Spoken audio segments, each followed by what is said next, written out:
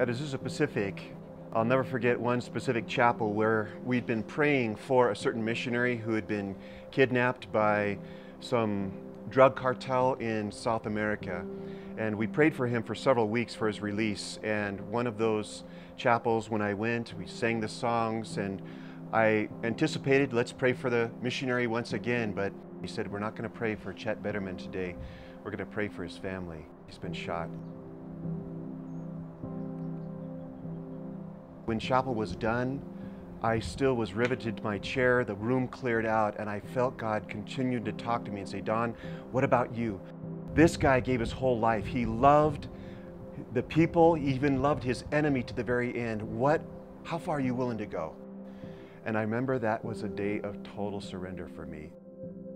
I said, God, whatever you want, whatever it costs, wherever, I'll go.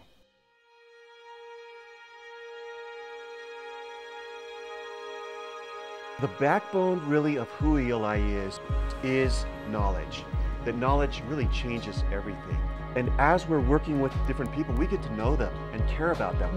And so God really began to grow this vision of having a training center where we would be able to have all these different ideas at one location so that people from all over the country could come and learn things like how to raise chickens for the maximum production, how to improve the milk production from their dairy cows, how to grow the maximum amount of food in small spaces using a vertical garden strategy, even income generating, like growing oyster mushrooms in a little thatched mud house. There is a multitude of ideas, and we want to be that bridge to bring these ideas to the poor who need them the most.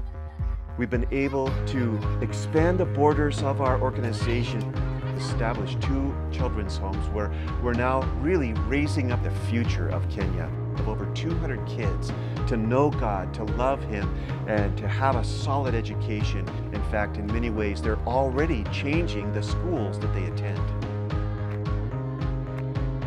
We could immediately solve a lot of problems, but in the process of immediately solving that, we're not building their life for the long haul. You see, as we were training families, we continued to see some people begin to move ahead, only then to be bankrupt. And as we followed, especially some of the women, we said, what happened with your business? What happened here? They'd say, my husband, he's an alcoholic. Alcohol is something which ties you. It is like when you see these pools when they are given the rings. So you make sure that that pool does not move from where you have confined it at. There was a big change began in my heart and my thinking. When I stopped drinking, I started a greenhouse.